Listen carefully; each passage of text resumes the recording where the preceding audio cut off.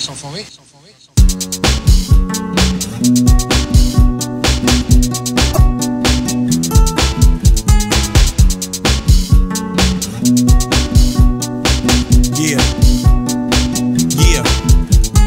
Listen to the story I'm about to tell. Another tale about that Yale. Little girl once innocent and sweet. 14 introduced to the street. Started.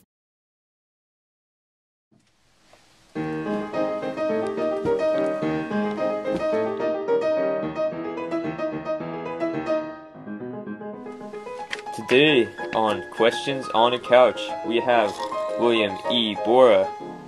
He was state senator from Idaho for 30 years, from 1906 to 1936, and was famous for being a Republican progressive who voted against his party often. He was on Time magazine's cover in 1924. First, how did you get your start? What? Who done said that? Was that you?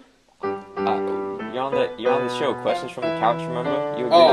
Oh, doggone, I forgot. Oh, my bad. I'm sorry. Alright, first, how did you get your start?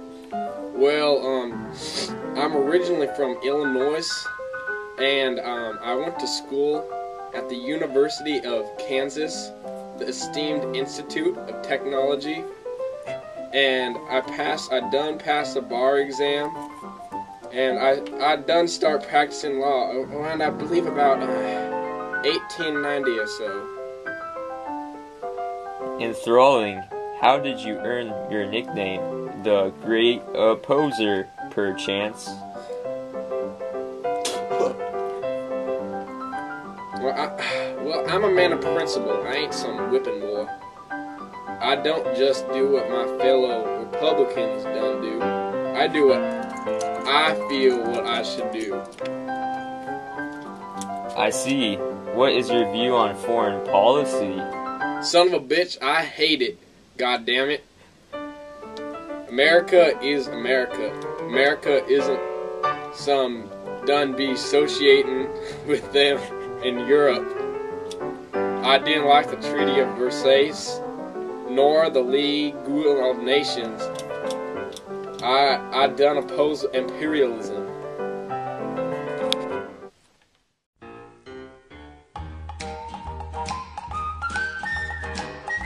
And we're back with more Questions on a Couch.